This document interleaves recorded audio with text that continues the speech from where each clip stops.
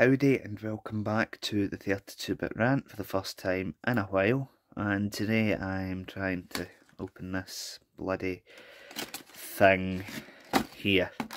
I hate that it's in this packaging because you can never open it even with the bloody scissors. It's just not happening. Try to do this one-handed really isn't working either.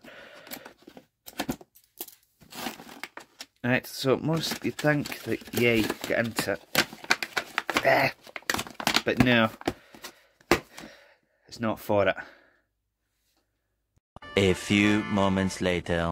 What you really need to do is put scissors in the hand that you use for cutting packaging open and just slice your way into it until it does open. Like that. Oh, that's sharp. And then try and get the thing out of it. Eventually, there you go. Ta-da!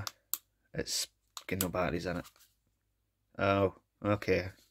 I see how it is. A few moments later.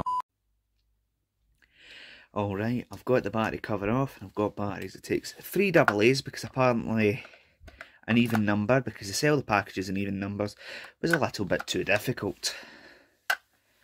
So just like that. Oh, I seem to have switched it on. And pop the cover back on. 2 minutes. So it turns out that it's got a thing shining out of its head. Like that. I find that very odd. And then apparently, there we go. So this is how you're meant to get it working. It's actually quite bright. But this is apparently how you're meant to get it working, just by hitting it off of something where you change modes. Oh, now it works on that one. Then that one. So it is working. So I reckon that, including this wee handy dandy hook thing that I can't actually, oh there we are, get out.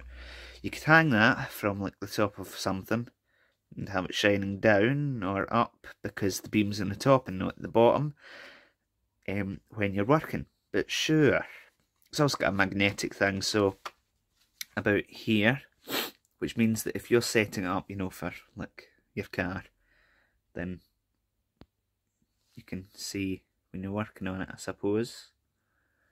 It's a torch. I don't know what else I'm meant to say here. So anyway, that's all for now. Hope you've enjoyed this. Look at some of the worst packaging in the world. Scissors have done me well.